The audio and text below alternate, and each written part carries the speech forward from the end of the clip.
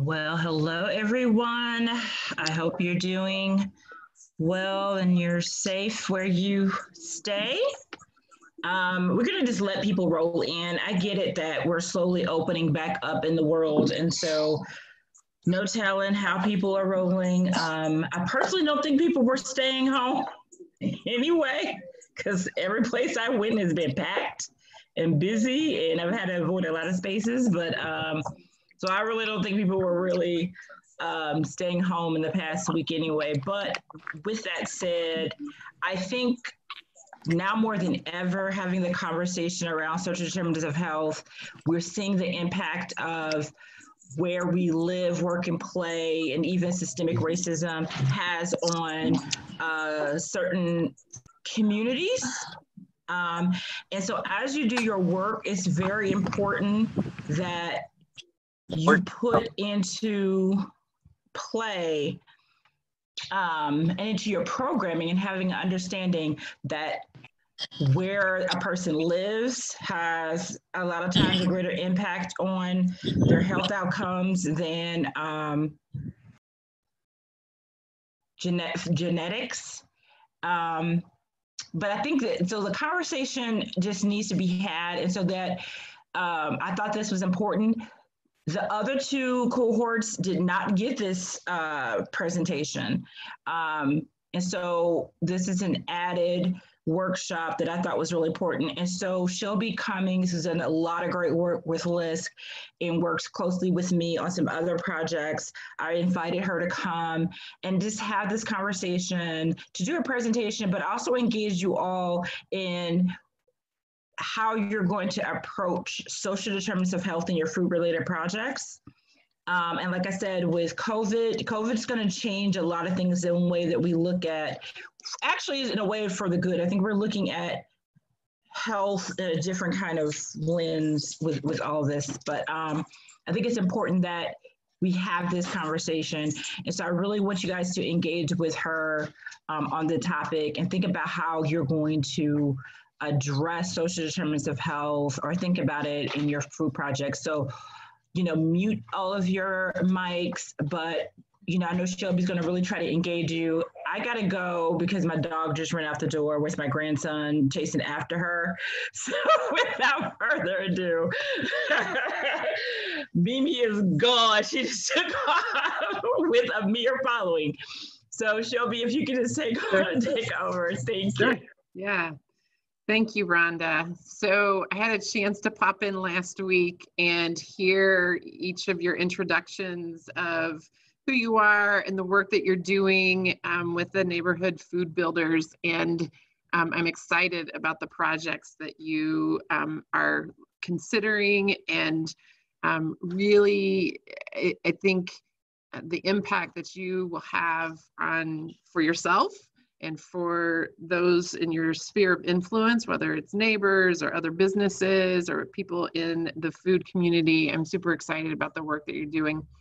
Before we dive into content, I just feel very compelled to, our community has experienced a lot of loss of life as of late, last couple days and precious lives. And so I would like just to take a minute, if we can just have a moment of silence and think of those who are lost and the hurt that you all might be experiencing as we have that collective grieving. I would love to do that. Just a few seconds of silence, please.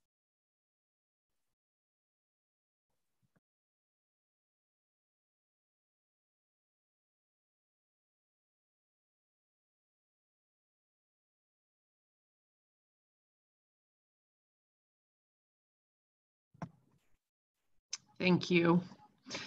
So I'm going to do a screen share, and I love to do face-to-face. Those of you that have used your video feature, I see a couple of you who have, but there's going to be a lot of content. So this will be some information, but a lot of communication and wanting to hear your feedback and thoughts. Some of what I'm sharing might not be new to you. It might be something that you're very familiar with, and then some of it might be how it connects together, might actually be some information that you might not have put together the same way. I know as we are experiencing COVID and looking at the impact that the virus has on different communities, different geographies, different demographics. I think what we're exploring tonight is definitely going to have some explanation as to why some of that happens. I certainly do not believe that in this time period that I can exhaust this particular topic. Social determinants is very vast. And so please, what I might have not covered, please don't think it's less important or anything like that. There's only a certain amount of time that we can cover this, and hopefully it stimulates conversation and an exploration that you can do on your own moving forward. So with that, I'm gonna share my screen here and go through a PowerPoint. But even though we're on a PowerPoint, please still engage. Let's see.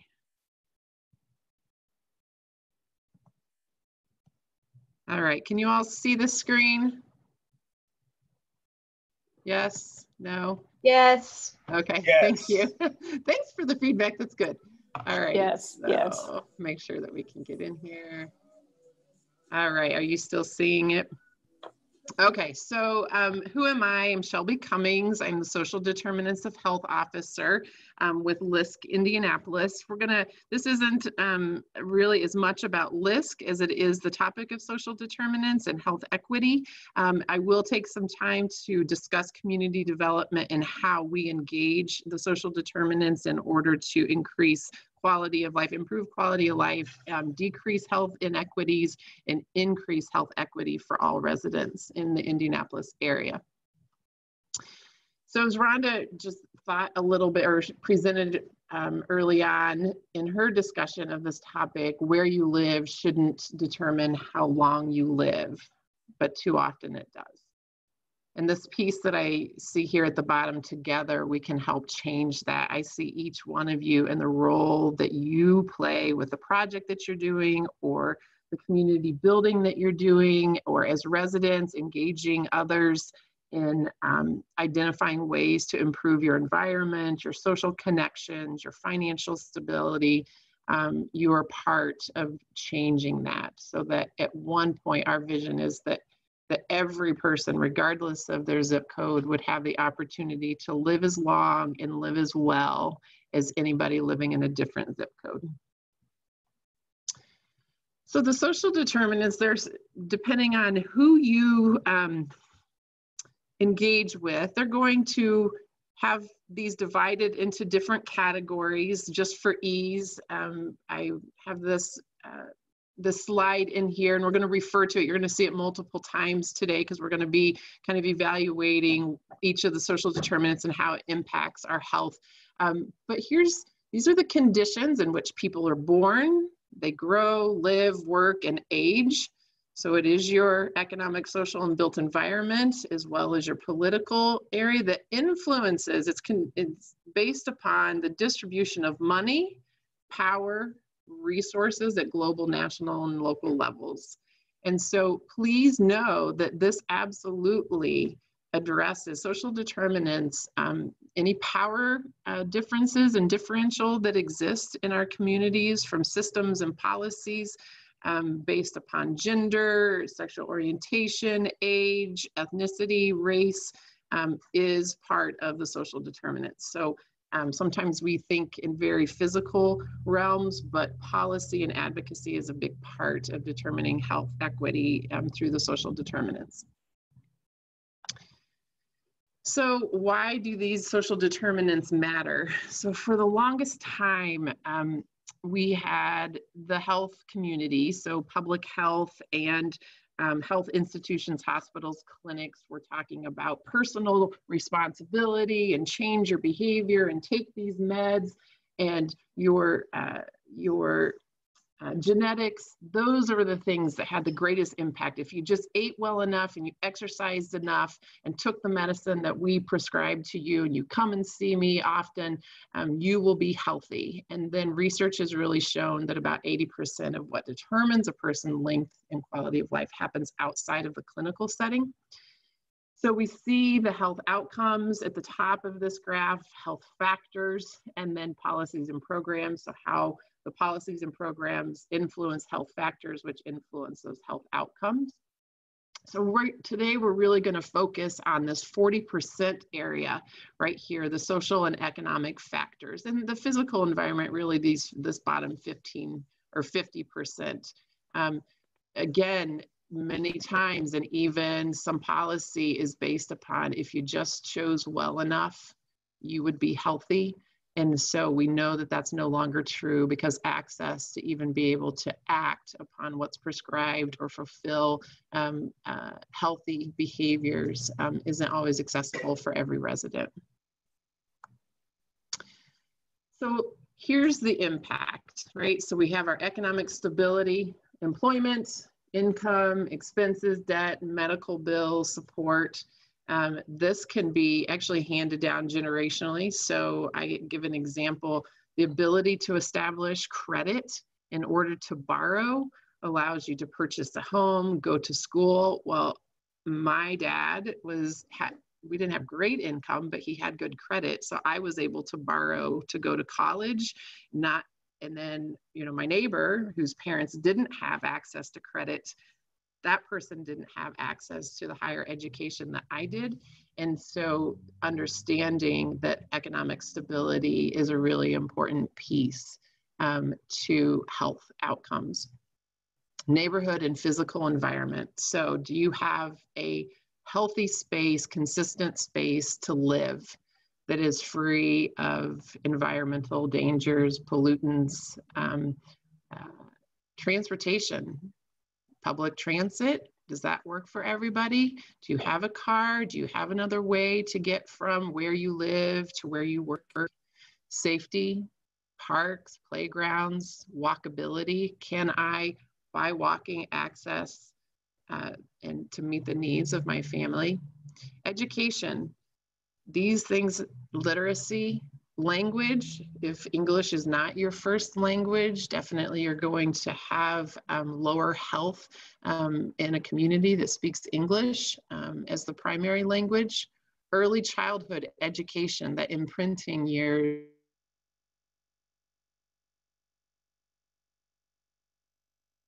is really key.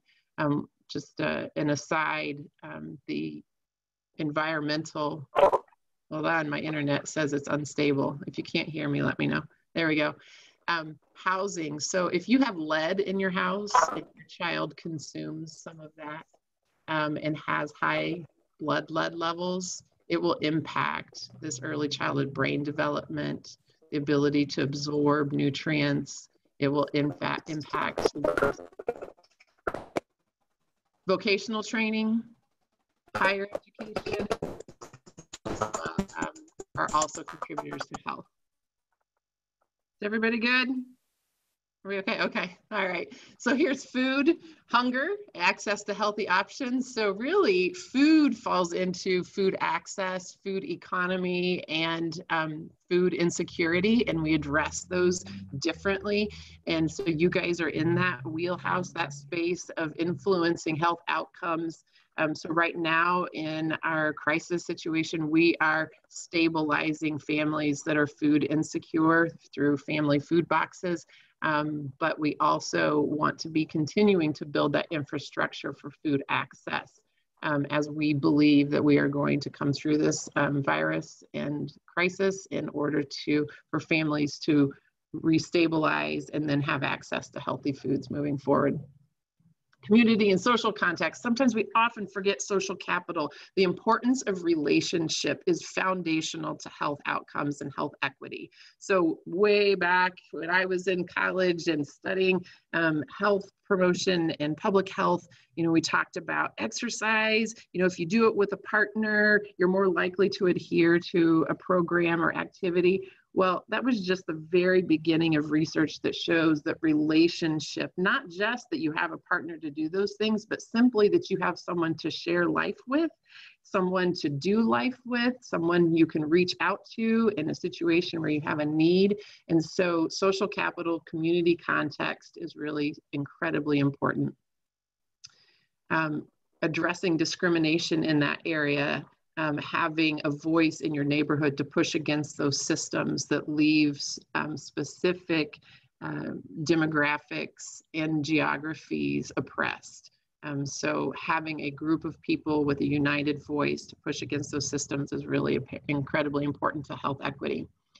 And then at the healthcare system, so do you have healthcare coverage? Do you have the ability and provider availability? Is there a clinic that's in close proximity to where you live or where you work?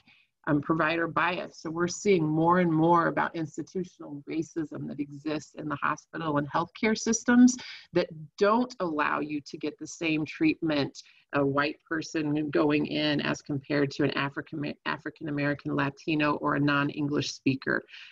There is something that we've even seen providers who come from ethnicities that traditionally don't get that good treatment because of this privileged experience that they've had.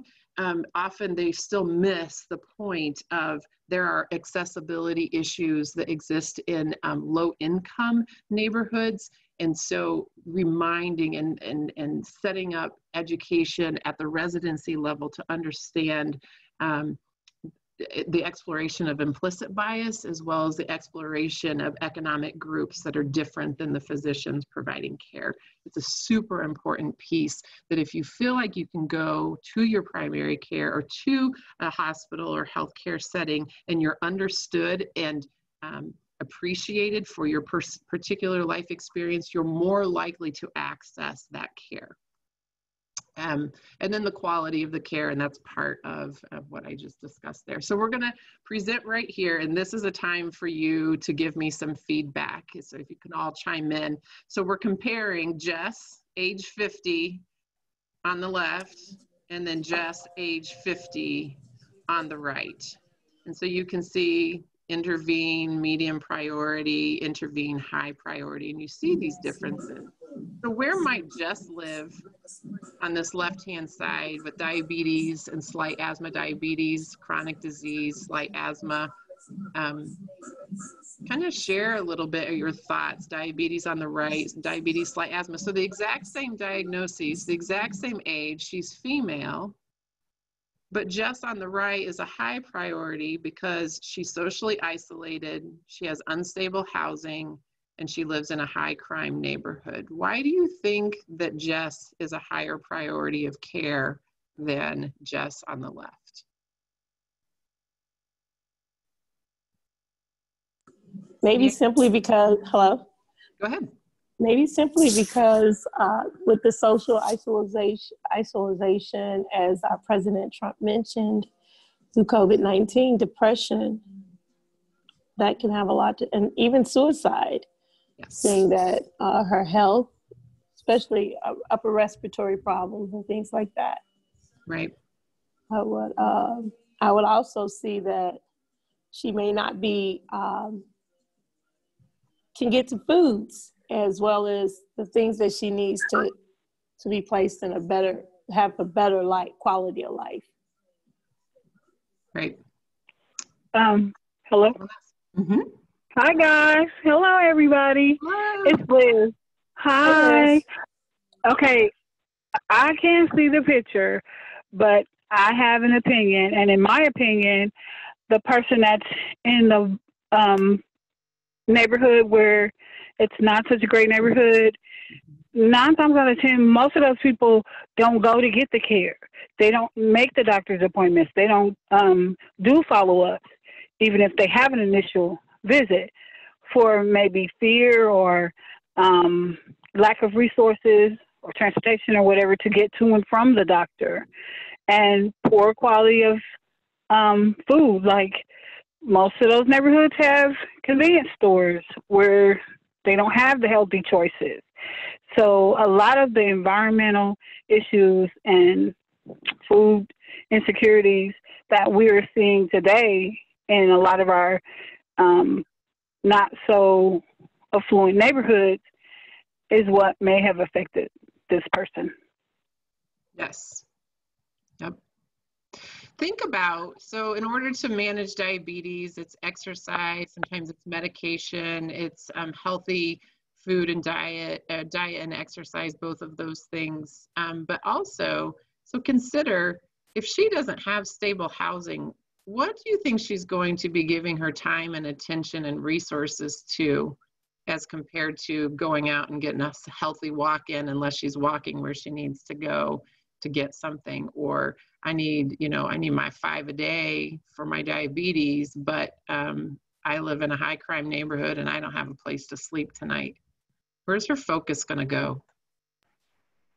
Her focus is going to be first on securing like basic shelter, probably, maybe like getting food for the day, that sort of thing, versus like, it's like if you got to prioritize your to-do list or you're on your hierarchy of needs, going to visit a doctor for preventative care or even for like acute care is going to be lower than making sure that you have a safe way of getting there, a safe place to stay, or food to fuel your or give yourself energy to do all that.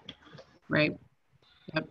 And then looking at the socially isolated piece of that, that could be because of domestic violence. It could be because of depression and the diabetes. So it's usually when someone's diagnosed with diabetes, there's significant behavior change that really is prescribed for that individual. But she's feeling sad, maybe depressed, feeling hopeless. Perhaps no matter how hard she tries, she can't make a difference, so she might feel helpless in that situation. And so that social isolation that could come from multiple sources, there's no one to reach out to her, to encourage her. And so it's really super important to see the impact of that social isolation on her outcomes. So I also see these areas where you have the green and the yellow and the red, so the high priority. Health institutions and insurers also see this is where the dollars go. And so they're not always excited about that. And yet we see that a little bit of investment in these social determinants really decreases the cost of care in the clinical setting. And we'll talk about how health institutions are now shifting their focus to do some investment outside of the walls of the hospital or clinic. So we're going to go through this. So while I go through these, be thinking of where you live or a story or a neighborhood that you might be familiar with where you can share where you've seen some of these impacts on health. So looking first at the connection between affordable housing and health, right? So affordable housing, people are like, oh, what does that mean? Affordable housing, by definition, is housing where somebody who earns what's 30 to 80% of the area median income in a certain area, and that's determined by averages, that there is housing that would be 30% of the 30 to 80% of area median income. So we would want our housing costs to be at that level. Indianapolis has a horrible affordable housing market where 64% of residents pay 52% of their household income to housing costs. So when you have a situation like that and your car breaks down, then it's a choice between, do I pay my rent or my mortgage, or do I fix my car so I can get to work, because that cost is so high. So let's look. Poor housing quality and indoor air impacts respiratory health. Anybody hear about that? Experience that? Know about that? This is Tequila. I work with the this place that are usually at Motor 8 or Motel 6 off of 37th and Shaylin. And so I see that a lot. Most of them are paying almost $800 a month to stay at this motel from week to week because of various reasons. But in those hotels, of course, and a lot of people know the demographics and the condition of those motels, they do, because there's mold in those rooms. So if they have asthma, or if they have respiratory issues, they're not getting proper air. They're limited on the spacing that's in those rooms. So everything is crowded up into this one room. And so that also impacts their health. So I definitely see that. I have some that have diabetes and not being able to get out and exercise because they're in this area. But the crime rate is so high also that they don't feel safe to be able to get out and do some of those positive things that they could be doing because of where they stay. So definitely seeing how that affects their health. Yeah. Yeah, it is a real issue. And so we are looking at how pollutants do impact. We do know that it contributes to chronic disease, but also the stress of housing instability impacts immune functionality. So we have inflammation processes that help with the fight or flight response, but we shouldn't live like that in that fight or flight stage every day. But when you're housing insecure, that is really where we stay, which then causes inflammation, chronic disease increase, and impacts chronic disease incidence. And then homelessness affects all physical and mental facets of health and often results in high emergency department or emergency room utilization. Basically, so I will tell you, I live in an area where there's a significant number of individuals experiencing homelessness, and we know how infectious COVID-19 is. And yet they were licking parking meters because they wanted to get sick in order to be able to go to the hospital to have housing in the situation. And to see that desperation is really heartbreaking. So we'll see higher use of emergency room utilization. I hear someone talking. Someone have something to say? I don't want to miss your words. Yeah, what neighborhood do you live in, and what area? Yeah, if that's confidential, that's, understood. No, I have no problem sharing. So I actually live in Miles Square. I live in downtown so that I can walk to work.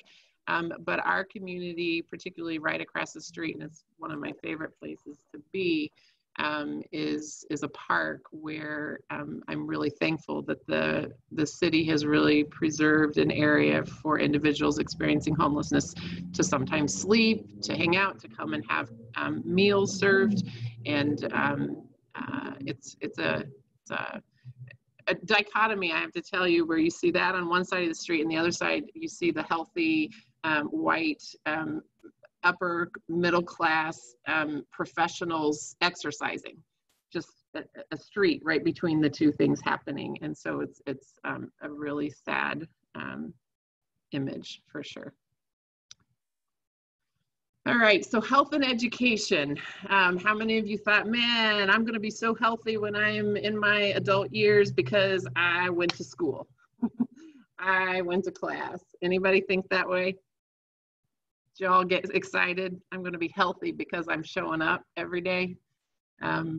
Here's where there's a connection. It impacts lifestyle and health decisions. So if you're able to understand the information that your physician, who often will not break down that health information for you to understand, if you're able to understand that, you're able to respond to it.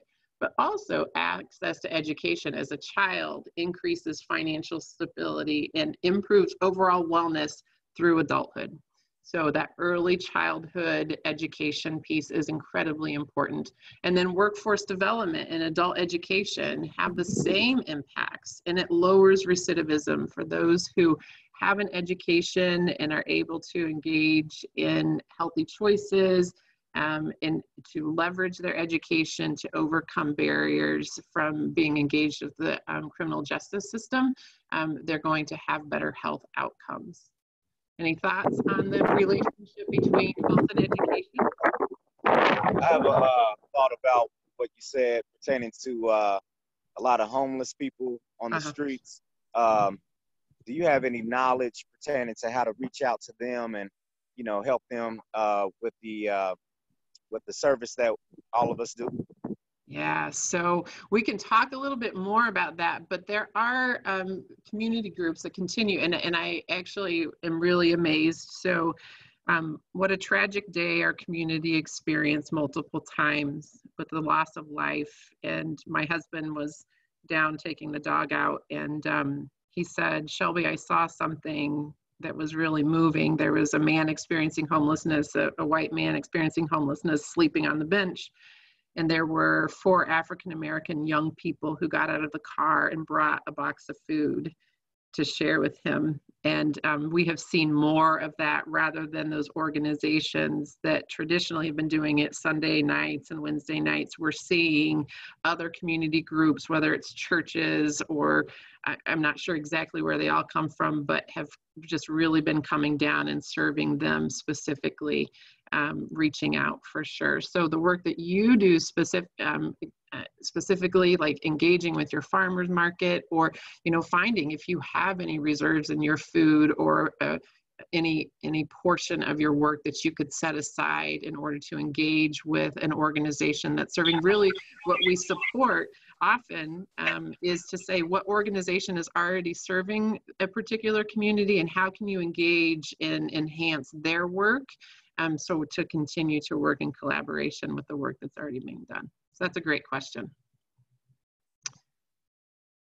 All right, so financial stability and health. So I will tell you, I am pretty biased in the area, in the way of all these social determinants, which one really has the greatest impact? And I would say the ability to earn and save money. So a livable wage is really, in my mind, it's my opinion, that finding a well-paying job where, like I said, where you can earn, pay your bills, and save, accumulate an asset, is really where you're having the greatest health outcomes. So healthcare costs can be dramatic. The access to insurance isn't always there for every resident. And then what does that look like when individuals and families have financial stability? They're spending on healthy foods and health goes up, right? So if you're not having to spend all of your money on the $800 a week or $800 a month for housing, $800 a week, that'd be a lot, wouldn't it? $800 a month on housing, then you can buy those healthier foods. Again, none of this is rocket science to many of us who have lived in environments where access to things are not as available as in other neighborhoods. It does impact health and wellness, diabetes, hypertension, and other chronic diseases. Can I say something to that? I would love to hear your comments for sure. Okay. So I work at a nonprofit and I've been there for about 3 years. And the first year I was there, I was an AmeriCorps member through the Public Allies program. Yep. So my insurance was covered through them and I didn't have like a monthly premium. Pretty much everything that I needed was covered through the insurance, as far as, my public service through that program. Yep. After that was over, I got into our health insurance program at work. Mm-hmm. And one of the things that has been really difficult for me is that, I earn a livable wage. But even with healthcare, I cannot afford to still get adequate care right now.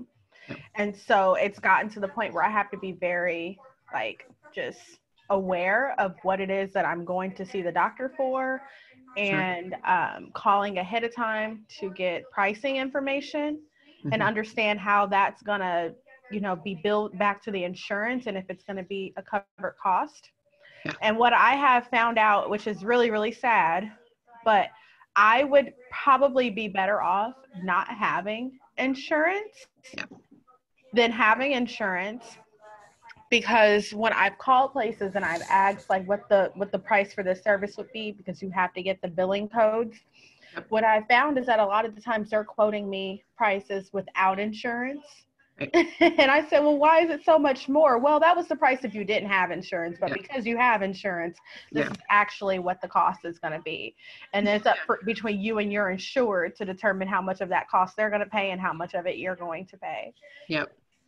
Yes. So it's, even beyond what we call the benefits cliff, where you have somebody that might have public assistance or government funded assistance, whether it's for food or access to health care, and then they begin earning a wage that is enough to have an employer sponsored insurance, but the deductibles and the co-pays and the premiums that are often had to pay, the net gain, there's a net loss to that household income. And so oftentimes people then will elect, I will take a job that is less pay in order for me to maintain my government sponsored insurance. And it is a tragedy because it has significant impact on health outcomes for sure. So I hear what you're saying. It's a sad reality for sure. So social cohesion, we talked about this. I'm going to hit it hard again. We don't measure this well. So oftentimes we're like, how do we know? This is a hard area to measure, to go, if we invest in social impact or social cohesion, like arts and culture, events and activities where people come together to build relationship, block parties, art on the wall, things like that, where people come together. How do we know that a health impact is related to that? And often, if you look here, social isolation accounts for decreased immune functionality, increases disease rates, including mental illness, notable depression. It's linked to high suicide rates as well. And we have seen suicide rates escalate and mental illness diagnoses escalate, not just because we're better at diagnosing them, but because there is an increase in its instance, not just that it's being diagnosed. And then community connectivity allows for an increase. So this is super important. And as we're looking at COVID right now, community connectivity is one of the foundational pieces of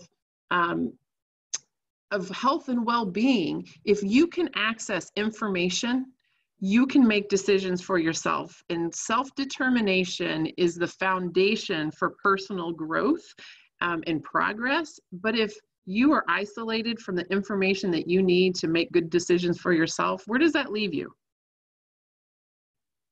Give me feedback. Where does it leave you? If information is kept from you, or you don't have access to information that helps you decide for yourself, who then decides for you?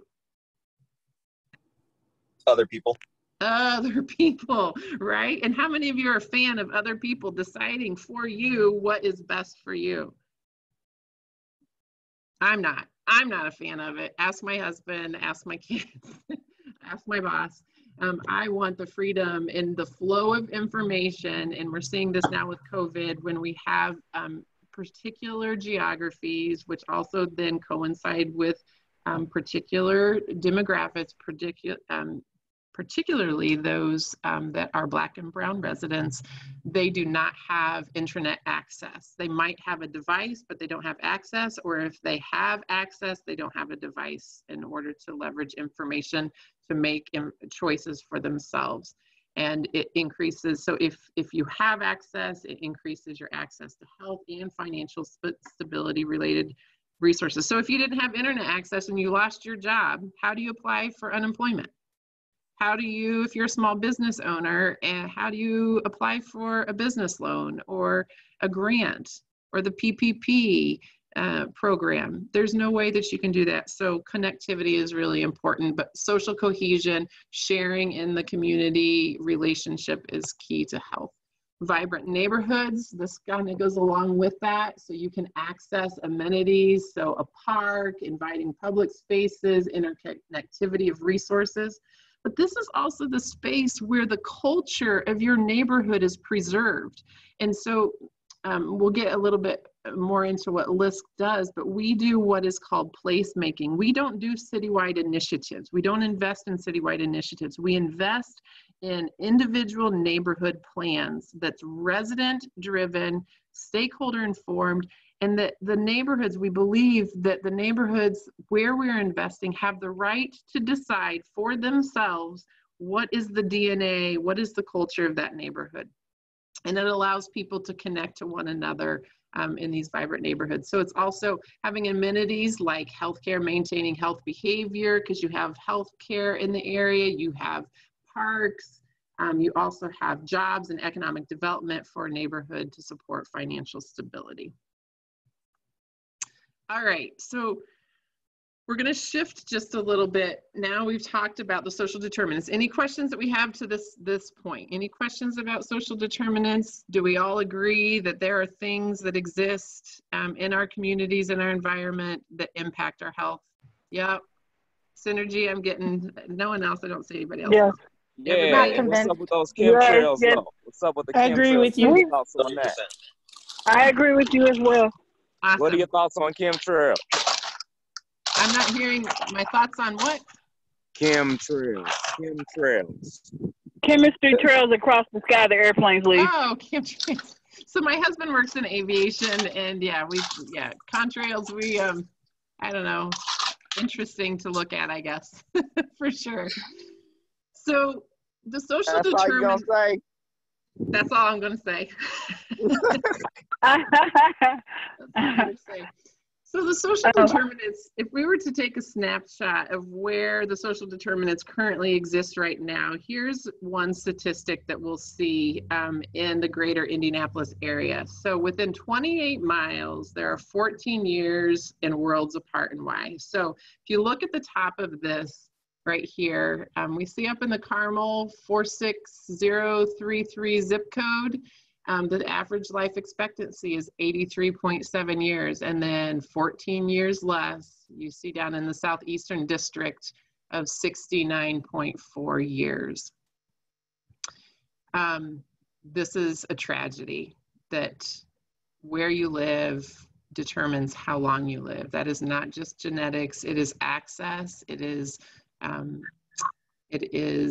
social connectivity, it is education, so many things, all these social determinants. That is the biggest difference in these areas, public safety. Another challenge that Indianapolis, as the social determinants currently exist with no change in them, we also see there's a lack of economic mobility. So you can see that Indianapolis is one of the 10 worst cities, great award for us to have, unfortunately, it's not, in America, where when it comes to economic mobility, which means a person born in Indianapolis is more likely to stay poor than if he or she was born in a different area. So look at the other cities that we're compared to. So the likelihood of you, if you're born in the lower 20%, which is considered the poverty bracket, if you're born into poverty in Indianapolis, only 4.8% of those born in that lower 20% actually make it to the top 20%. So look, we're being compared to Chicago, Boston, Washington, D.C., Charlotte, Atlanta, Salt Lake City, San Jose, Denver. We're one of the lowest. So this is a tragedy, that the ability to move out of poverty, now you can move to the next one or the next one up, but the likelihood of going from the lower 20% to the top 20%, we're one of the worst in the United States. What are your thoughts about that? I actually noticed, oh, sorry. No, go ahead. I actually noticed that even in grocery stores in those neighborhoods, the produce, meats, milk, cheese, dairy, everything is so much higher, not so much higher, but it's a lot higher in those neighborhoods than it is in the Carmel areas, Noblesville, other areas. And the quality it's not as good. It's not the fruits and vegetables are, they go bad quicker, or they're not very good when they come in on the truck. And I noticed the streets in the neighborhoods, we have access to, I think, more dollars than those neighborhoods do because they have their own economies. We have access to more dollars, but the streets in those neighborhoods have more chuck holes. They're not as smooth. They don't get the quality materials, repaving, that the other neighborhoods do. The libraries in our neighborhoods, except for the downtown library, are not as equipped, not as new, don't have the same amenities as the other libraries in other areas around our city. I noticed that those areas are slighted, just like you mentioned, of a lot of economic or equal equity. equity or social determinants. It's not fair. It's unfair because. Yeah. And we call it, so, you know, we all kind of go, what do we say if it's a neighborhood that we ourselves might not be living in and we don't want to be disparaging to a neighborhood that has challenges? So as an investment, so we're a community development financial institution, we consider the neighborhoods where we are doing work as disinvested neighborhoods where there has not been an investment that brings amenities. Now, certainly we'll get to a space if we have time today where we talk about as we invest, we also have to be aware of being strategic about maintaining the current residency that exists and maintaining affordable housing in the process so that we are not pushing those with that investment who have been in the neighborhoods for generations out, because our city has a very horrible history of gentrification happening. So do know that we think about that, and that's why we really go off of the resident-led, the resident-developed plans when we look at our investment. I have a quick, yeah, go ahead. I had an observation about this map, and I know Liz, at least I don't know if anyone else can't see it, so I wanted to comment on or just point out that if you look at the map and the areas in red that have the lowest economic mobility, you'll see the biggest cluster of that is like in the deep South area where slavery was so, and Jim Crow laws and stuff in that. So a lot of this has been something historically passed down, and that also Indianapolis, we're just as red as they are down there. We are. And so honestly, LISC, we're in 38 metropolitan cities throughout the United States, but where we're growing and putting more field offices is that deep southeastern part of the United States, because it's where poverty exists the most. We do not apologize for investing in geographies or demographics that aren't where the need is not met by government entities or other investments. We are thrilled to be saying who is being left out of the impact of some of our other systems, to say we're going to invest in those, and we're going to get into a little bit about that. All right, here's the last. One thing that I wanted to ask is, because Indianapolis is also, I believe, either in the top 10 or just out of the top 10 as far as most segregated cities goes. And our history of segregation is more recent than a lot of other cities. I think IPS was sued about segregating their schools in like 1972 or something like that. So does that map pretty closely?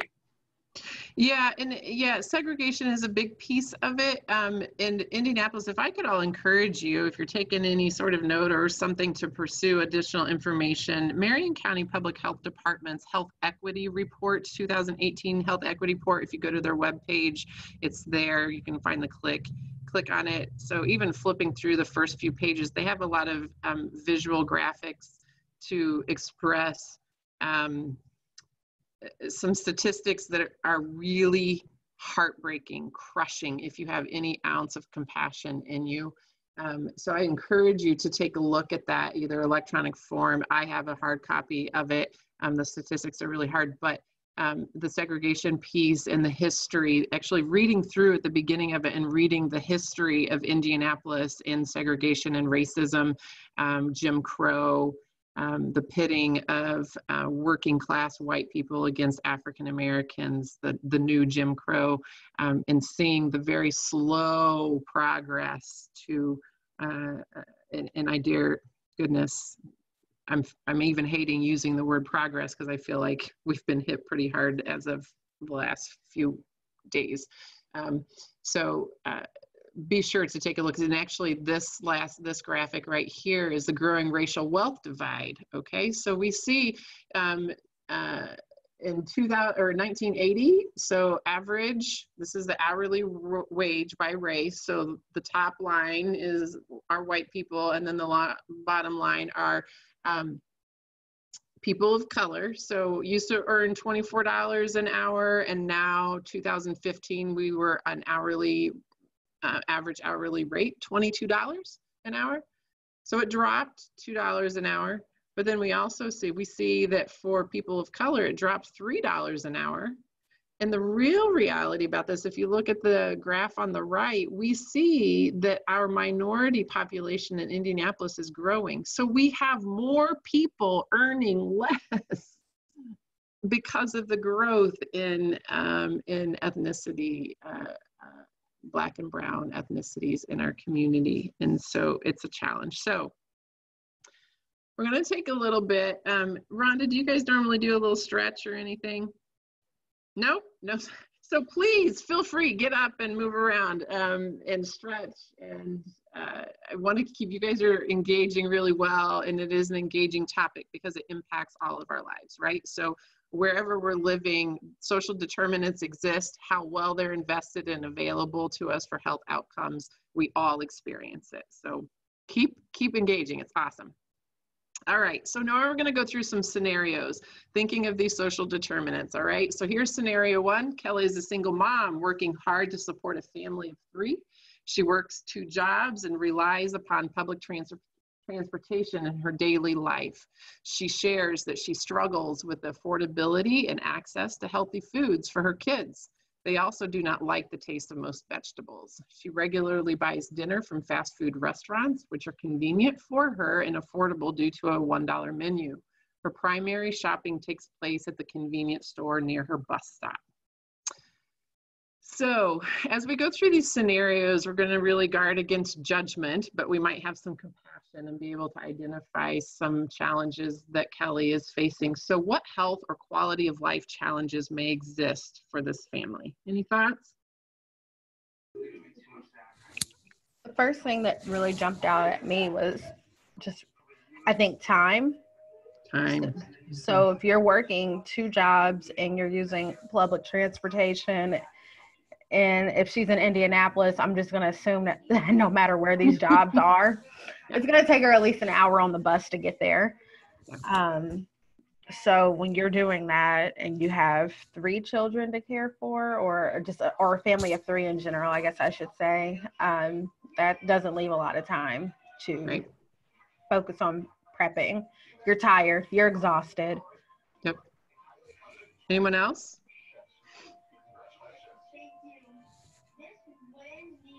I don't like to always start with challenges, but I did feel like the flow of the conversation might work best there. I really like to start with assets, and we'll get to that. Any other challenges? What about this part? They don't like the taste of most vegetables. So there isn't a culture of eating vegetables in the house.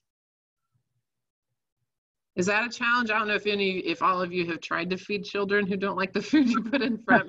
Maybe I'm the only one that's yes. That's a huge challenge, huge. So many kids are like, ugh, when you serve them, because I serve kids, especially on the weekends, that are out of school because there's no lunch for them. Yeah. And the first thing they say is, they want the meat. Miss Liz, why you bring us this?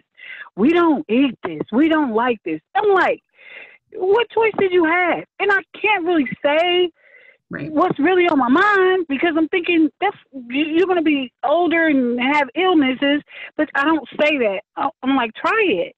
You know, you never know. You might like it, or you could add something to it, you know, tweak it, and maybe it'll taste better to you. You know, I try to get them to think outside of their norm. The ho-hos, Twinkies, ding-dongs, what's the favorite, Takis, you know. Think outside of the junk that you eat every day and try something different. Right. But it's because of that's the environment that they're living in, or that's what they eat. That's normally sugar, salt, and fat. Right. I mean, that's what they're used to. So they get mad and upset with you if you try to introduce them to something that's bland. You know, so that's what I found. Yeah. In most neighborhoods, or most children especially. Yeah, this last piece right here, so her primary shopping takes place at the convenience store. So it is going to be the bags of chips and it's going to be the ding dongs. And I sit here and I have tremendous compassion for mom who's short on time, lacks transportation. She's a busy mom. She's working 2 jobs. She probably didn't have time to build relationship with a neighbor to say, hey, can you watch the kids while I go and do a decent grocery shop? And then the palate of the child is developed based upon what is available. So then when you do introduce, so we're talking about food access, and Rhonda hits this one hard. In a lot of meetings I've been, she was like, you can give access to healthy foods, but if that is not the habit of that family, or it's not accessible to even cook some of it, knowing how to even prepare some of it, and make it palatable to some, then it is a challenge to make that shift. Even if she had, for some reason, man, she was making $30 an hour now, and she gets a car, it's still going to be a challenge to make that shift in the dietary habits, because we have affinity to certain things. Let's move to the next question. Well, actually, Shelby, can I add something really fast? Sure. I think that first question is something that all the food champions should actually just keep with them as they're coming across families and they're coming across folks that they're working with, because the whole purpose of what you're doing is to address some of these, to address some of these challenges. And so you have to not just take this on from a very personal passion, this is what I want to do, food access kind of thing that we all do when we're doing, like, I want to do this, but how does the work that I do impact these challenges that this families have, because every family is going to have a different challenge. Yep. So I think assessing that with the family is going to do you a lot of good, and as you're working with families, instead of assuming that you kind of know this, we have all this data stuff, but getting to know the family and their passion and what they can feel like they can do and what they can't do, and work within that. And I think we do have somebody who wants to also say something as well. Yeah, awesome. Let's hear it. I did want to say something about that matter. I think it's not just as well cultural as it is generational. It's because, like, over the generations, our grandmothers and grandparents and our parents, they used to grow gardens in their backyard and supplement the food that they had. And that was a culture for a long time. I mean, that's where we started from. And it's like, as generations has gone by, the convenient foods have drawn them away from the healthy foods, the vegetables, the fruits. And it's become a generational thing as much as a cultural thing. And the weird thing is, see some other cultures, the Indian cultures or other cultures that are foreign born, they come over and you notice they eat a lot of vegetables automatically in their diet.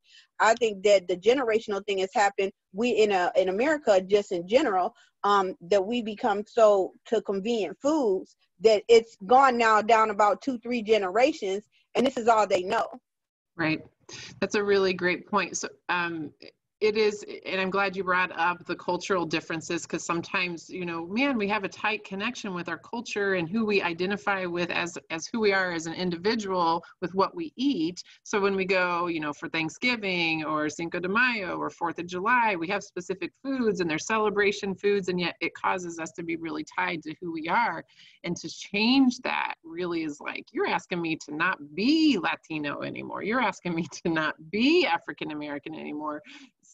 As you're asking me to change some of these food choices. So it's good. Rhonda, you might see the last question that I have here. How might your neighborhood food builder project influence the quality of life of this family? So that is that very specific question that I put in each one of these scenarios for you to be thinking, this project, how would it help improve the quality of life for this family, or health? So I'm really dividing both health and quality of life.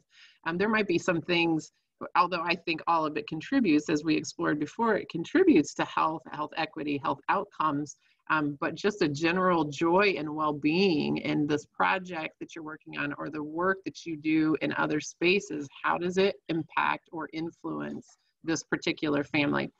These same 4 questions are on each one of them, so I'm not going to go through all of this one just for the sake of time. Let's go to scenario number 2. Actually, so I'll go to this one. This slide's going to show up again. We're going to identify social determinants that impact. So this next scenario, excuse me.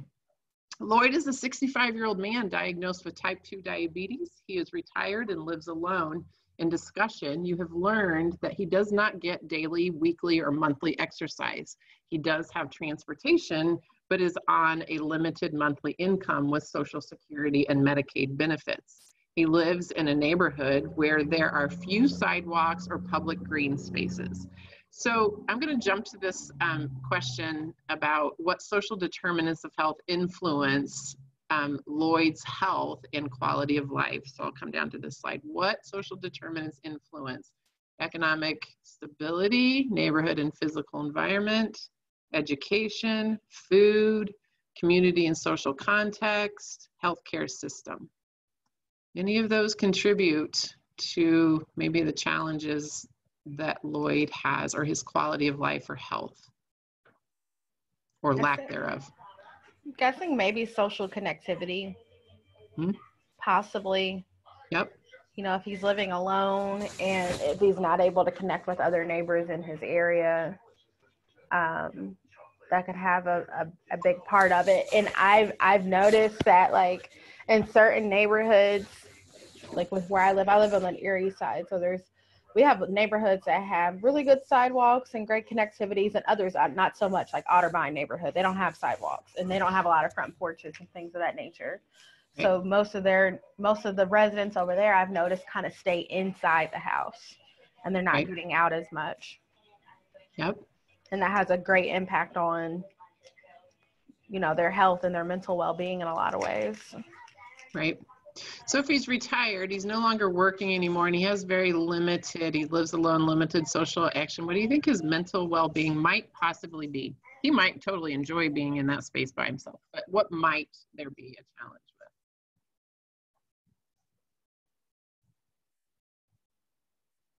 with? Potentially, he would be depressed, lonely. You know, you don't, in that case, if you're just by yourself, and who do you have to be exercising for? Yeah. Or, you know? Yeah. Or making a healthy meal for. Right.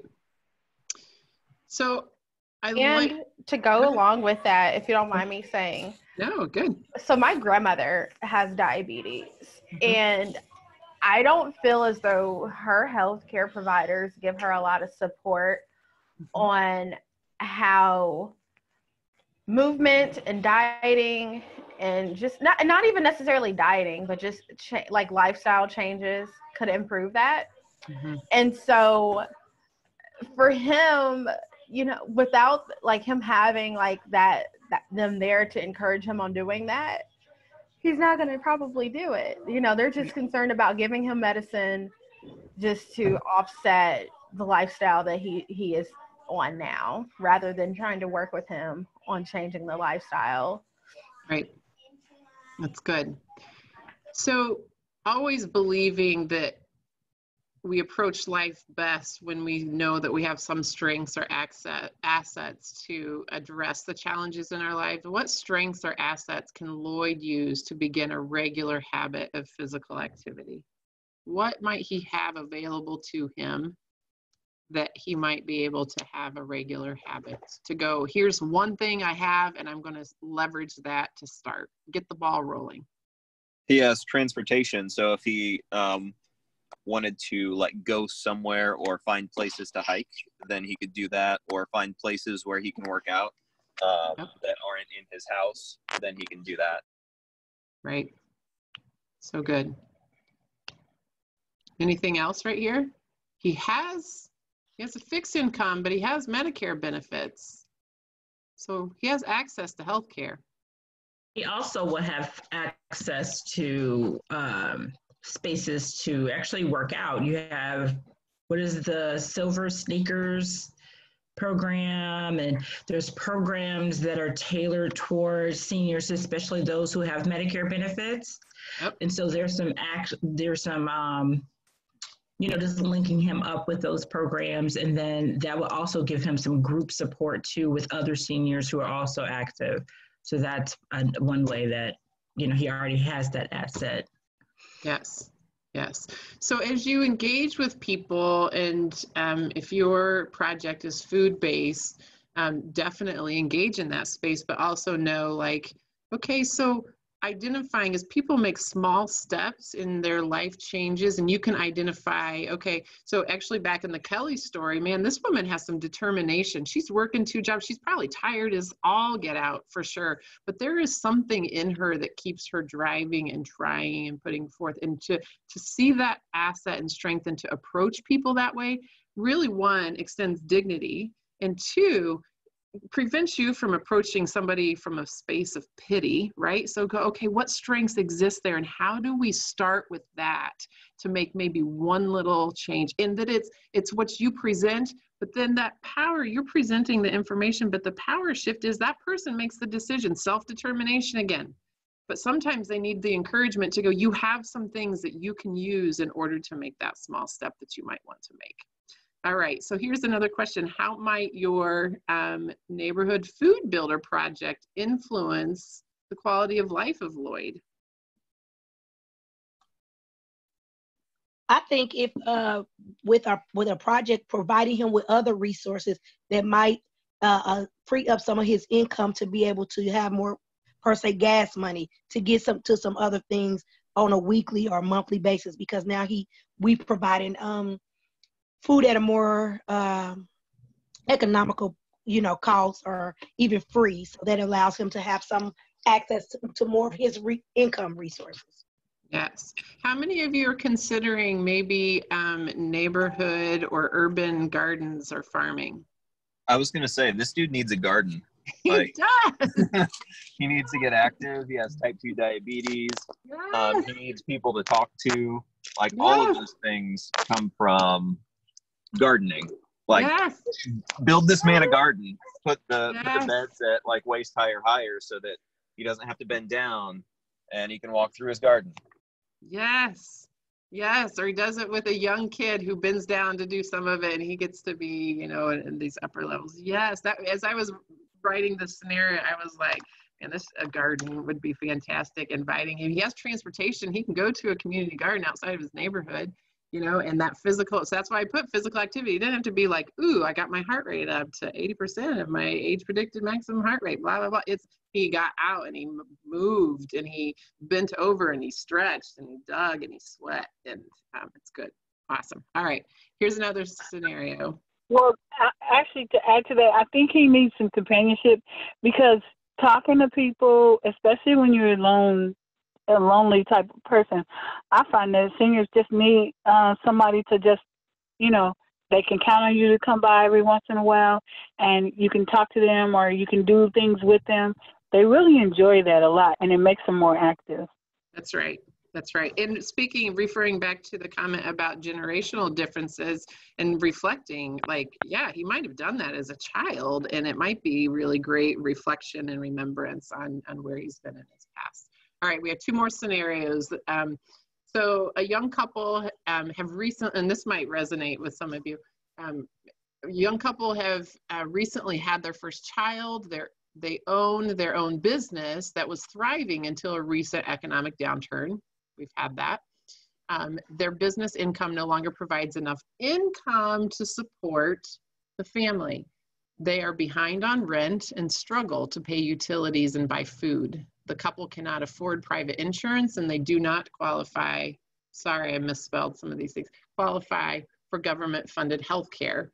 They do not have access to internet, making it difficult to apply for unemployment or look for work. All right, if you were to, this was a friend that came to you and they said, I need help, I don't even know where to start. Identify life challenges. Think of, really, you can pick any of these questions here, what social determinants might be influencing where they are, what strengths they might have. Just pick a question and dive in. I'd love to hear you.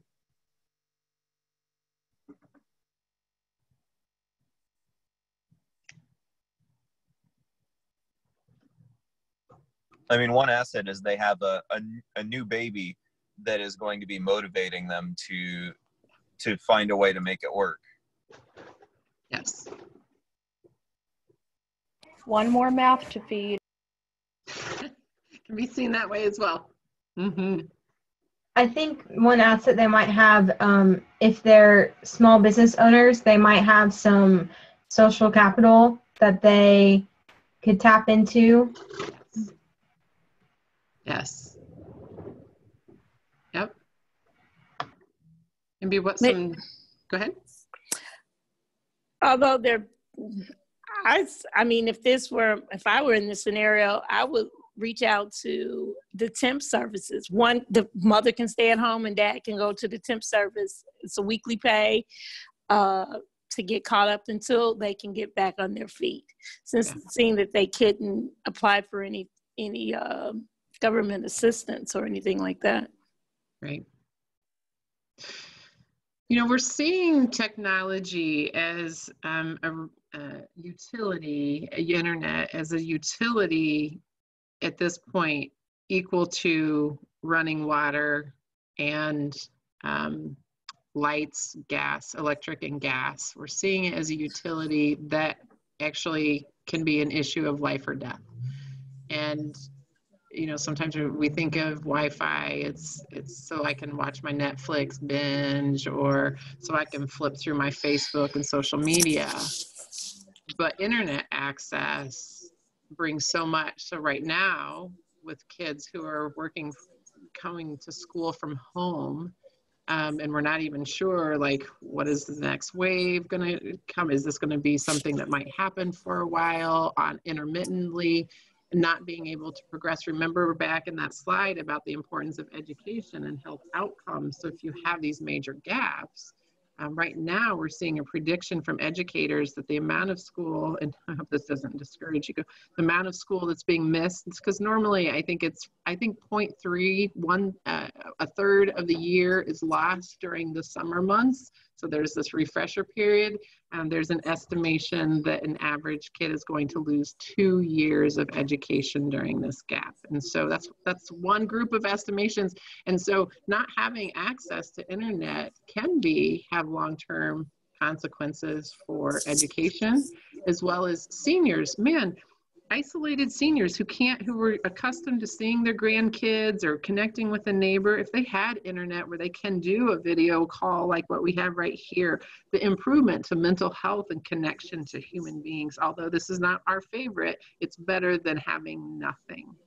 And so right now, connectivity with internet is a really key piece to be able to then apply for financial resources that are government sponsored, that most often are implemented through electronic format. All right, here's our last scenario.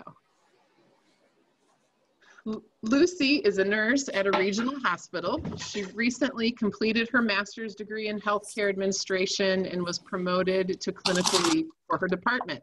She purchased her own home and is looking forward to sharing it with her fiance, whom she will marry in 6 months. He has a good job as a technology engineer. She enjoys walking through her neighborhood, biking to the local park, and going to the gym around the corner. Her mom and dad live 20 minutes away, and she looks forward to Sundays when she visits with them to cook a meal together using fresh foods from the local farmers market.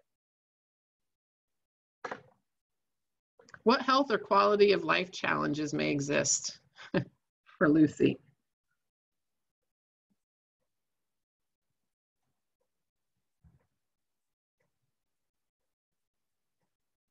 What strengths or assets? I forgot to change the name here. Will Lucy use to meet her needs? I forgot to change these from the first slide, sorry.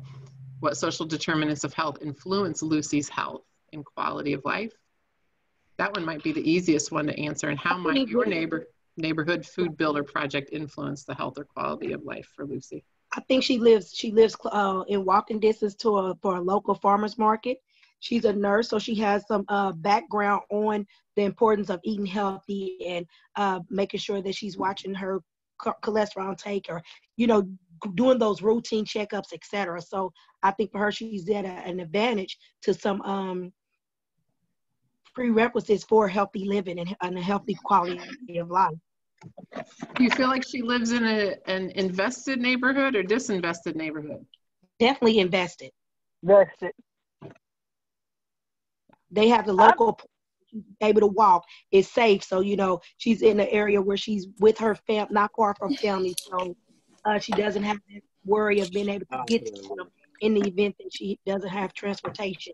She's happily in a healthy relationship. So she just has a lot of that are going for her.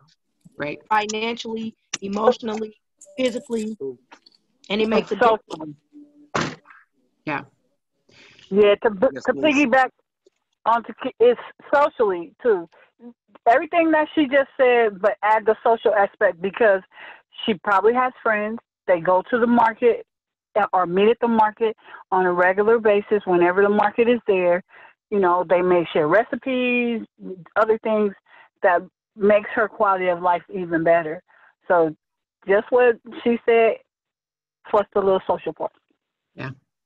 So I put this scenario in here just to show the contrast of how this economic, social, and built environment that Lucy, I tried to pick the most basic white girl name I possibly could, because she probably I was actually going to ask, is she white or non-white? Lucy or Megan or Jennifer was where You are not right for that. You are just so wrong for that. No, it's Becky, and you are really wrong for that. I should have said that. That's me. But you are so funny. I love you. You're so relatable. You really are. You are so freaking relatable. Good. Thank you. I appreciate. I try to be real. You are. There's no sense. You are. So she is. I tried to just imply that she was also white, so she doesn't experience the emotional and consistent micro traumas of living as a minority in a majority white culture. And hey, so, Shelbi, I do have something, because I was reading all of that. Maybe just is how I think. I thought that she actually has a stressful life. Yeah. Like I was like, that's just a whole lot. I don't want to do all that. But the difference is that she does have these areas of access. Yes. Like I was like, I don't want to be a nurse. I don't want to complete a master's degree, and then the baby and a husband. I gotta go cook for my parents, and that sounds like a lot. But I kept going. God, I don't want to do that. That sounds stressful. But she has the access, the way to relieve that stress. Yes. That's there. So that's kind of how I took it with. I felt like she was a very busy person, but she at least has these outlets to be able to address, her health and well-being and all of that. So I kind of, and she's planning a wedding. Maybe a little different, but right. The wedding would be stressful for me. The wedding planning, that's just too much. So it was just like, oh my gosh, can you imagine her running around, going crazy, doing all this stuff? But her health is going to be a little better because she's eating better. She's can bike and park and the food and all that. So there's ways to remedy the stress are kind of at her fingertips. But she those definitely social has a stressful determinants life. of health are also the social determinants of resilience. Yes. And she has the privilege of choice. That's where she is, where she can choose to do away with some of the busyness. She's in a a privileged place where she can weed some of that out if she wants. She also, so I tried to imply also that she has a family history of eating fresh fruits and vegetables. So she has a palate that is about nutritious food for her, because mom and dad are cooking with her foods from the farmer's market. And so there's a lot here, a lot of privilege, a lot of, and I nowhere do I underestimate the effort in achieving her master's and being able to do all these things. But she has the privilege of choice, and that is the essence of social determinants of health. Go ahead. And I think too, showing that again with Lucy, that accessibility, having the access to all of these things. the educational component, the her environment, the neighborhood, you know, the food, the proper food. So just all of those things, being able to have access to those, and again, with those choices, being able to, you know, build up to make those choices. And I think even for me, on my plate growing up, it was what would stretch, you know. So you might not have had all the best of fruits, fresh fruits and vegetables, because you took a $20 budget and you had to feed 3 kids for a whole week. So it wasn't always the healthiest choices. And so growing up, I'm just now getting to a point where I'm mindful of the low sodium intake. I'm mindful of, hey, you got to watch your cholesterol. You got all these things because now I'm older. But if I went on what was based off of my experience through childhood, it would be all those heavy, quick to do things that could feed a nice sized family with limited resources. Right. So you guys, all of you, thank you so much for your participation. We still have some more content to cover, but I want to explore this space because it's a question that's been asked quite a bit in an exploration in a lot of webinars. So the Indianapolis Recorder has done a lot of webinars. JCRC has been exploring the impact of COVID on minority neighborhoods, particularly African-American neighborhoods. And so as we just have explored a reason or a handful of reasons why African-American communities are impacted more dramatically by COVID than majority or white neighborhoods.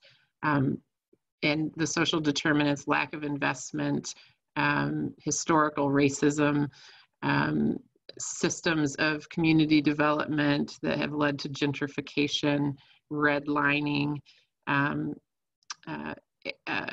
unfair lending practices, all of those. So we're talking about physical stuff, but I just mentioned some things that are systems that exist that prevent an individual who has the greatest desire, the greatest intention, who lacks the freedom to choose, like because of their surroundings and the systems that exist to prevent personal growth and achieving personal potential.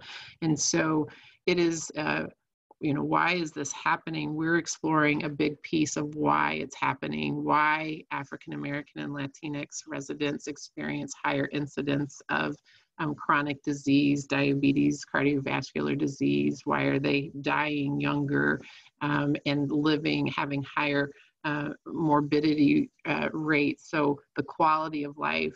Indiana is one of the top 5 states for amputations related to diabetes. So if you have lost a limb related to your chronic disease, and diabetes is incredibly prevalent in African American and Latinx neighborhoods, the likelihood of experiencing an amputation related to it because of your environment absolutely should be one of the most frustrating things. And then to be more vulnerable and susceptible and more likely to die because of our current crisis situation should cause all of us to have tremendous concern and grieve deeply. So the solution to it is it's very complex.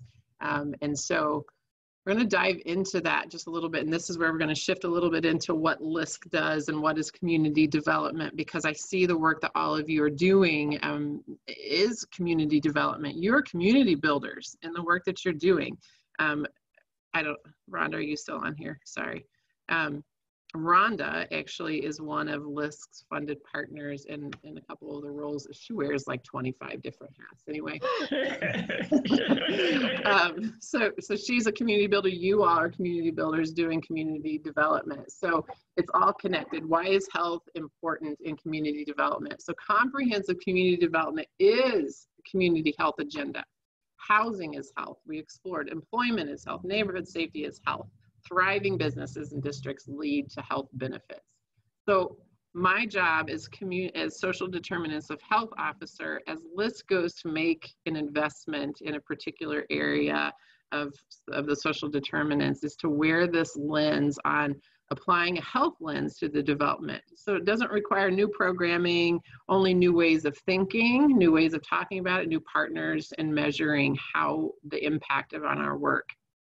And so I always my job is to ask the question, how will this improve health equity and decrease the inequities that exist in our focus communities? So community developers have the know-how to transform neighborhoods. So I'm telling each of you, you have the know-how to transform neighborhoods with your project. It is a piece to that puzzle, improving what those in public health call the social determinants. And then what is community development? So a more formalized role in community development is a process for community members. We come together to take collective action and generate solutions to common problems. And then we also, it encompasses a range of efforts to improve physical, economic, and those social determinants, right? And then also community development includes intentional collective action. So it can't be done because the challenges that exist in disinvested neighborhoods, none of it could be solved by public health. None of it could be solved by education. It all can't be solved by community development. It is required a collection action. It requires the city. It requires policymakers. It requires education, technology to come together and to preserve valuable aspects of the culture. So remember we talked about cultural humility, the neighborhood's right to preserve their own DNA in a particular geographic area. So like I said, we don't do citywide initiatives, we do specific. So how do we do this? We start at the top of the circle. We create a community collaboration team. So you guys have kind of done that. You guys are coming together in a collaborative, trying to, how do we move the needle in access to food and food related projects in our city? We broaden city civic engagement, so it's not just the decision makers at the city county building who are engaged, it is the residents who are engaging. And then identify community assets. So part of the funding that we do for the neighborhoods is that someone will go around and do asset mapping. We develop a community vision. Again, this is not LISC deciding for a neighborhood. This is a group of neighborhood residents that are this collaborative team deciding their vision for their own neighborhood. They create a community plan, and if we have time, I'll pull one of those up so we can flip through it quickly. And then implementing the plan. So each of the goals in that plan has a community partner that's assigned to continue to drive that goal forward. And then evaluate and measure success. So did we do what we planned to do? And if we haven't, what kept us from doing it, and what resources do we need to move forward in that goal? And then we adjust and regroup and reassess, and we begin again. So over and over again, because community development does not happen overnight. It is a long process. Many times, public health is addressed from a program level, and you might have some incremental changes, but if you want lasting change, that economic, social, and built environment is where you're going to have long-lasting change in health outcomes. So we build economically resilient and healthy neighborhoods. This is part of our strategic plan. As I shared, LISC is a national organization. We are a community development financial institution. This is all boring information. What we talked about was actually more interesting, so I'm going to flip through this stuff. Who we are is interesting as the work that we get to do with each of you. So I don't want to spend a ton of time on LISC because this isn't really about LISC, but it is about community development, and that we are an integral partner to health equity. So in this discussion, what do we do about these situations? What do we do about more chronic disease in certain neighborhoods?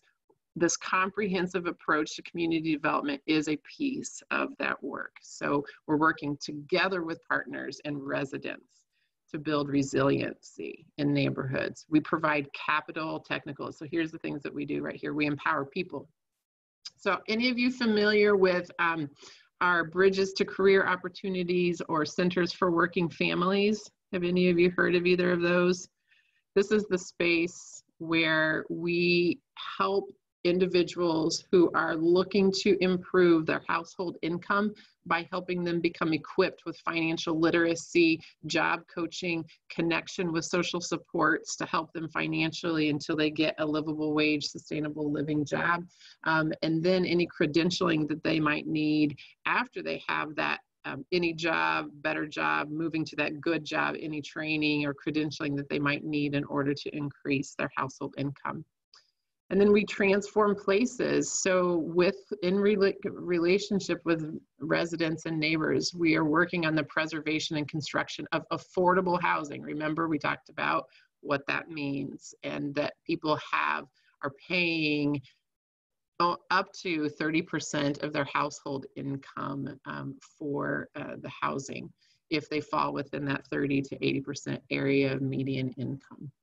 And then commercial, industrial, and community facilities. So your community centers, your federally qualified health centers, creative placemaking, that's the arts and culture that we invest in, murals and entertainment, theater, transit-oriented development. So and what a poorly named transportation system, the Red Line comes through Indianapolis.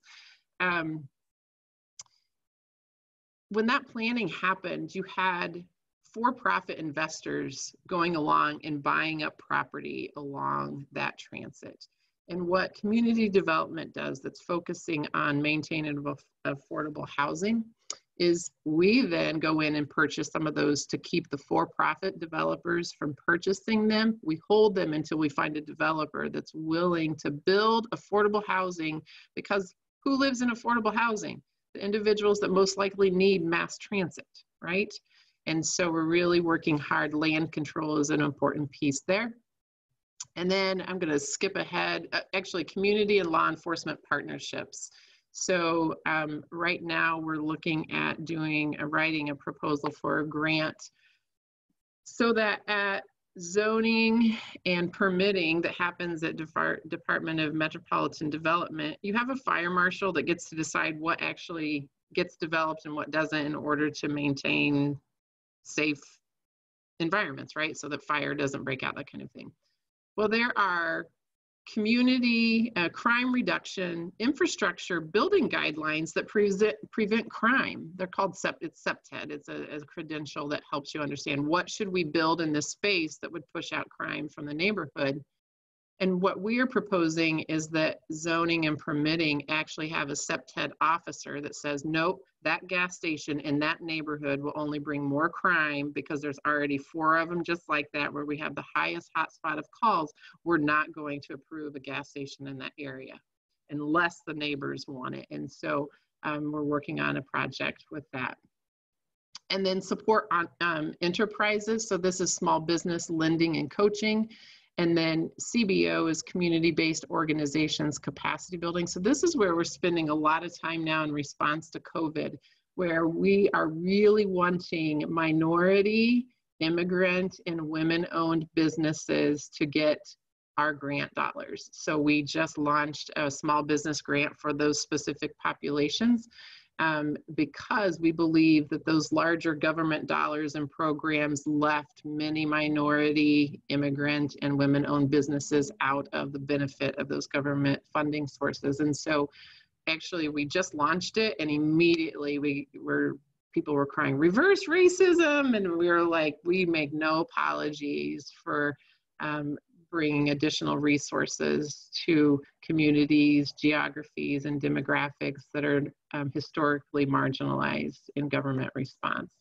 And then we're trying to keep the nonprofits moving. So we're helping them get more financially secure with financing and funding, and to develop leadership in the neighborhood too. So someone mentioned they were AmeriCorps employee. We don't do that in the Indianapolis market, but some of our other markets throughout the United States, we do that. And then this other area is our advocacy. How do we change policies and systems? We partner with cross sectors. We're used to playing in the sandbox with everybody who has a common goal, and working on national, state, and local levels to change policies that support the investment and the development of neighborhoods based upon resident input. And here's where we work. So we have 7 quality of life areas. So can you guys see my cursor here? So we have these 7 quality of life areas, that these are plans that have been made, and then our 5 great places. And then we have 4 bridges to career opportunities where we're doing workforce development. And then we also have our inclusive economic opportunity districts along the North Avenue corridor, or Mass Ave corridor right here. So the Circle Center Industrial Complex. So what are we hoping to do? Based upon the 3 challenges that we explored earlier, we want to improve through our investment in the strategic plan, improve life expectancy, increase economic mobility, and close the racial equity gap. This is how we're talking differently about community development. Before, this is what we would say. We plan on deploying $40 million to forge inclusive and resilient communities. And we would say, our goal is to do 100 units of affordable housing, 600 jobs created, 900,000. We would say, this is our work. And now we're taking a step further and we're saying, no, this is our work. This is our goal, and this is how we're going to do it. So if you look at these are the social determinants of health. And then we focus on our social determinants. We put into 4 buckets: livability, opportunity, vitality, and education. So it spells love. It's a great marketing piece. So love thy neighborhood. So we invest in each of these areas. We have right here. So I'm going to quickly flip through this part. We're almost finished. You guys have been great. Any questions up to this point about LISC? As I told you, the organization isn't as fun and interesting as the work that we did. Crickets, awesome. Okay, so livability is the space where you all are working in your neighborhood food builder project. And so I want to let you know what LISC is doing in order to create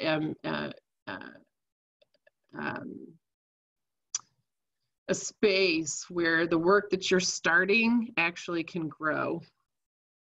So we're investing $2 million to increase access to fresh food, healthy eating, physical activity, and quality health care to improve the physical health and well-being of residents.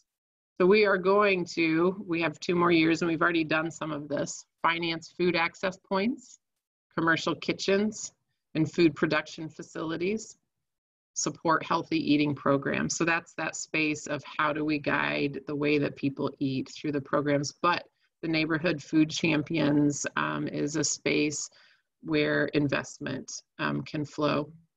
And then this is investing in walking, biking, and waterway plans, design and the infrastructure for those, but then also collaborating with health institutions.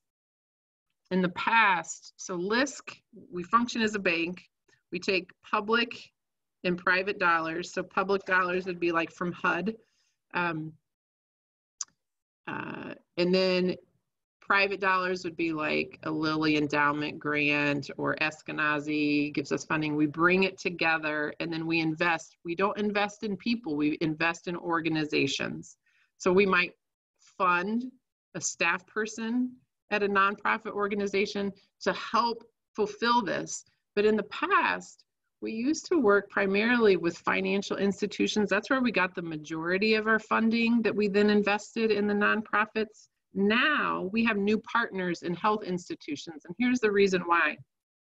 In the past, hospitals were reimbursed based upon each time you went to the hospital or went to the clinic. Every time you went, regardless of the outcome, the insurance company would pay you the hospital, so you had astronomical increase in cost. Now, hospitals are reimbursed, it's called value-based reimbursement, that they need you to improve in order for your trip to the hospital to not be more expensive. Because if you go back before the insurance company says you should, it's on the hospital's dime.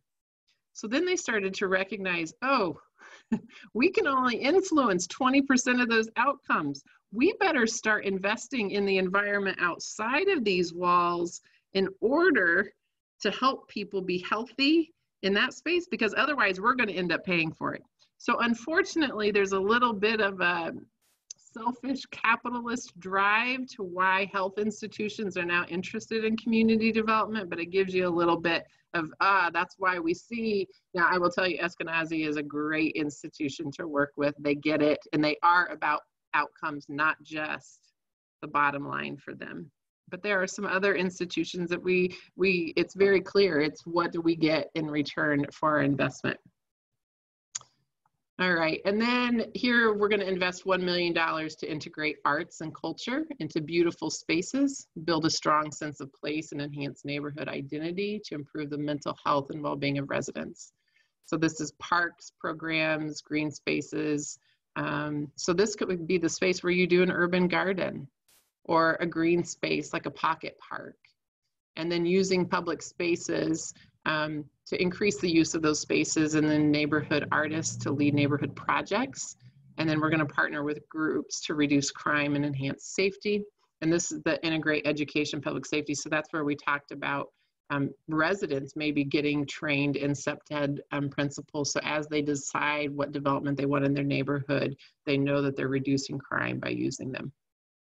And then provide community financial financing for social service agencies. So that is who LISC is. This is what we're investing in the space where you're working with food. So do know we're super excited about that. I mentioned last week that we are looking at putting together a very large proposal that would really change the ecosystem around food access, food economy, and food insecurity citywide, but then also focusing on a specific neighborhood to see growth.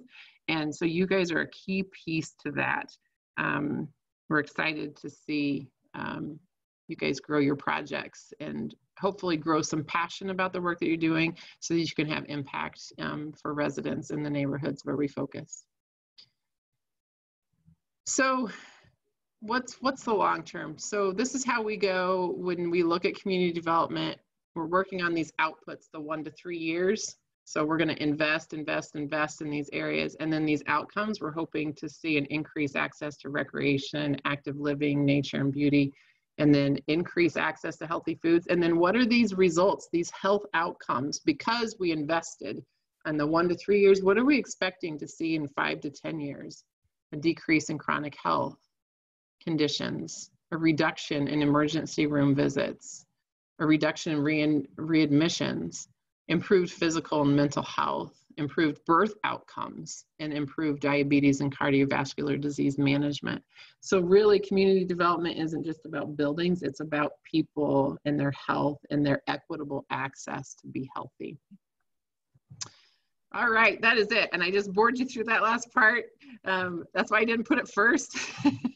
So any questions that you have, the LISC part, I love the organization. I love our mission and the work that we do for sure. But super excited about the work that each of you are doing and hope to bring some more funding to create an ecosystem for you all to thrive. Any questions or any discussion? Sounds exciting. Yes, it does. What does LISC stand for? I know it's an acronym, but yeah. You know, I'm like can't see right now. So sure. Can you tell me what it actually stands for? Yes, Local Initiatives Support Corporation. So LISC is considered. Yep, we are Local Initiative Support in that we're not working up in Lafayette or down in Bloomington. Notice I picked Purdue and IU. I'm a Boilermaker. We work locally, and we work so locally, we work in neighborhood clusters, right? Initiatives. So what goals do the neighborhoods have for their specific area? And then support, we are there for technical support, financial support, cheering you on. What support do you need to accomplish your goals? And then corporation, that's the business part of what we do. Thank you. Yeah. You can go to lisc.org/Indianapolis and find out more about what we do. Thank you so much. You're welcome. Any other questions, comments, even if they, you know, Rhonda knows this. I love conversation that ruffles feathers, that pushes the envelope, that might I'm so okay if you say, I don't like the work that you do. I think it's been harmful, whatever. I'm open. I want to hear and listen. So sometimes I hear it. It's all good. Any questions or comments? Or I do have a question, actually. So, as the Neighborhood Food Champions cohort and us trying to start our projects, how can we build up more social capital for our projects, I guess? Yeah. So I don't know what neighborhood you guys are working in. So actually, if I go up here, I can take you.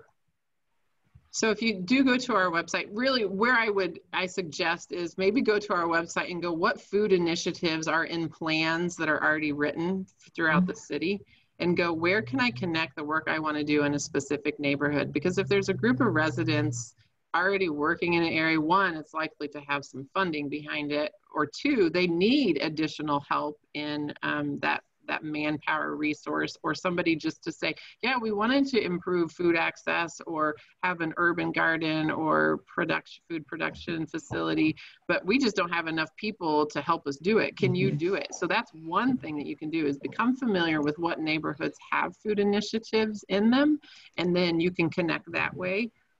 Another way is, so the city, Malele Kennedy, I don't know, is she presenting into this cohort? She has already. Okay. She was the first person. Yeah. So connecting with her and saying, here's some work that I do. But honestly, I'm going to tell you right now, the woman who is leading your group has a great connection network. And so if there's a direction you want to go, she probably already knows somebody, or knows the email, or knows who's to ask to find a space for you. So not to give her more work, but you have one of the best city resources available to you in Rhonda Bayless.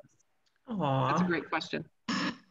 I will say, I think it's really important that you all connect to, like I said, the great places, the QOL, the quality of life groups that are around the city, because I think what Shelbi said is correct. And maybe Aaron can speak to it a little bit, because he does help to lead up the Food Access Committee for the Near Northwest, which there's already a plan, there's an action, there's work that's already been done. And, each year those groups come together to formulate what their goals are. And that way you do have a community of folks who are doing food related projects or interested in food access, that you can kind of, connect to. It's resident based, so it keeps you connected to the neighborhood, so that you're not just looking at, you're not focusing on the east side. If you're on the west side, you need to focus on your neighborhood and your community and what that neighborhood needs. So I really would start there to see if there's already work being done, if there's some kind of way that you can connect with either, a Great Places group, or a Love Committee, or a Quality of Life committee that's focusing on food. Right. So I just pulled up, I don't know if you can, I hope you can see it. So this is Inglewood Village. So this is over Washington and rural area, where they had in their plan to develop Washington and rural streets as destination streets. So this is the livability portion of their plan, to encourage pedestrian activity, foster biking. They've done a great job there. Create a public space at the PR Mallory campus. So they are developing a park. PR Mallory also has Farm 360. I think it has a new name now. So it is a food processing, food growing, a greenhouse processing plant that was part of that. And then establish a neighborhood health center. They haven't done that yet. Increase crime prevention opportunities for neighborhoods and business, and then upgrade Indigo's Route 8 to model. So the future rapid transit line, they've done that too. So this is the very abbreviated version. There's more details into what they want to do around food. And the Near East Quality of Life Plan has a lot of food initiatives in it. And so even going to the quality of life links on our webpage and then looking at what their plans are is a really great way to become familiar. But do know that there's more coming down the pipeline. Food used to be kind of centralized and coordinated through the Indy Food Council, which initially started at LISC, and it was a collective impact and kind of dissipated. It is coming back together, not necessarily as the Indy Food Council, but the Food Trust and Jump In for Healthy Kids in the city. So there's a group coming back together, and then there's some new players in investment that I kind of alluded to in health institutions that really want to invest in this area. So you guys are in a sweet spot. The city has identified food as an area of investment and new market tax credits, which might mean nothing to you, or CDBG dollars, but small entrepreneur businesses, you guys are really in a sweet spot to be building something great for your community and for yourself as individuals.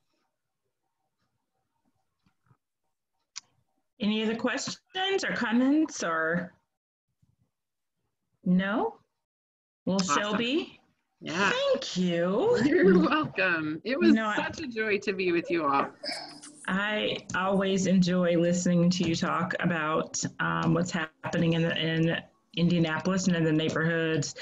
And please take all of this information, piece it apart, dissect it, figure out how it's going to work within your approved projects, how you can make sure that you're always thinking about the social determinants of health. This is the way public health is even going. So it's not community development versus public health. This is how public health kind of thought about it, but in a different way. But all sectors of health is thinking about it in these where, work, play, and live kind of spaces. So we really want to make sure that you guys think about this. Something that I did want to say also is that sometimes when we're coming to work with our passion first, that we think because we represent a community, sometimes you got to make sure that you're also listening to experiences. Right. So it's not that I am Black, female, middle-aged woman, and I see somebody who I think is just like me. I still need to have that conversation to have, to validate her experiences, and so that I can empower her in the direction she wants to take. You guys need to make sure that you're doing that when you're working with folks and not just kind of assuming that you look like the community that you're walking in, that you necessarily, one, are the best person for those kind of conversations, but that you have a clear understanding of those experiences. My experiences aren't everybody else's. And so I really want that part to come out, because I think sometimes we get caught up in our passion and we don't have conversation. And so really to have conversations with the communities that you're working with. Next week, we will have Dr. Staten from IUPUI. And so she's going to start talking to you about grant writing. I will via email kind of ask questions about Danielle Patterson wants to come back, of course, and do more around advocacy. And I wanted to see if you guys want to continue on a Thursday or have that as a supplemental workshop. So we'll ask that. And then Mary County Health Department coming back and doing a supplemental workshop around nutrition. But I'll ask that question via email. It's 8:02. Go enjoy yourself. Have a good evening. Thank you. Thank you all. We'll see you next week, okay? And find these other people. We're missing about 6 people. Find them. All right. All right. Yes, Rhonda. All right. See you later. Bye-bye. Bye. Bye.